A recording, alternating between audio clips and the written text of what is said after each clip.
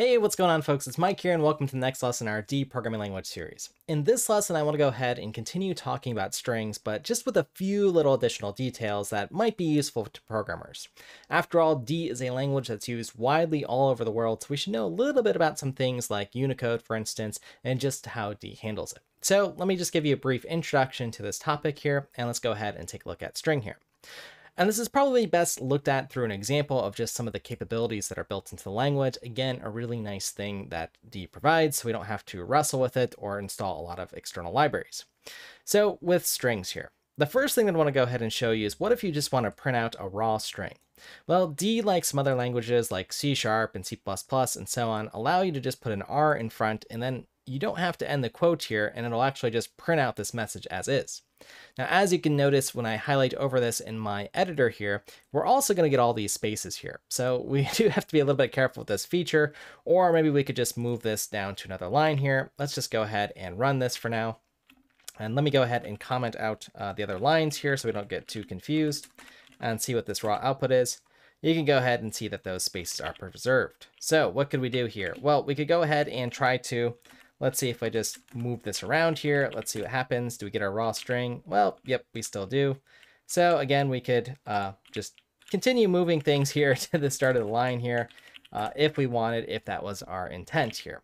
Now that might look a little bit sloppy in our actual code here. So oftentimes what folks will also do in D is just surround things in quotes like such, and then just use the same append operator that we saw here, rerun it, and then you'll have our line here. Now you'll notice though that this isn't quite looking right here. I've got these weird sort of backslashes here. Now usually when you see these backslashes, that means that we are escaping some symbol. And the one that we're trying to escape here is Unicode. So what is Unicode? Well, Unicode are those other characters, or the rest of the characters that we might have representing other different alphabets beyond just the sort of 26 letters in the sort of English alphabet. Okay, so here's some example of some codes and the Unicode that you would have to represent this symbol when you want to print it out on a terminal or some sort of window. So you can look up these tables pretty much anywhere online and get these symbols. So you'll see /u and then the according escape sequence here. Now, you can also have a escape sequence that might be 8 characters, the sort of HTML ones. That's also allowed in D as well. So let's go ahead and compare this raw string that we're printing off with the Unicode one when we properly escape this and aren't treating this as a raw string with R. And we'll go ahead and just print out the Unicode here.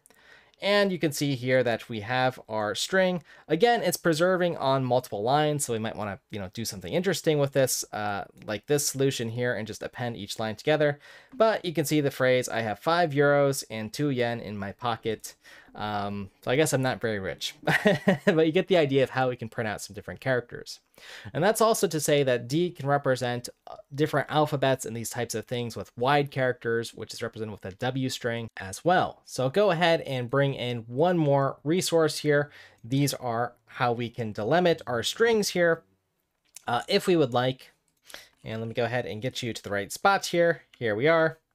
To show you that we could put a postfix symbol here for C, W, or D, depending on how we want to treat our string. Now, if you're just starting programming, no worries. You don't really have to worry about this, and you can just stick to simple phrases like hello. But if you have been doing some programming for a while, or this has been a pain point working with Unicode, D has pretty good support. So you might look at this, and then, of course, these escape sequences for the Unicode characters, as I mentioned, are here with the backslash and U.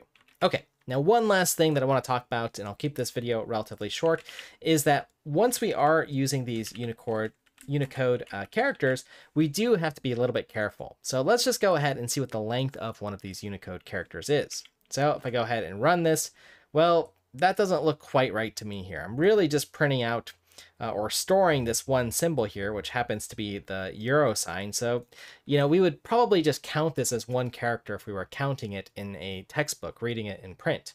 But for some reason, we get 3 here. And that's sort of a more advanced discussion, probably for a longer video if you're interested in the future, about how Unicode actually puts things together and this idea of code points and how those are counted.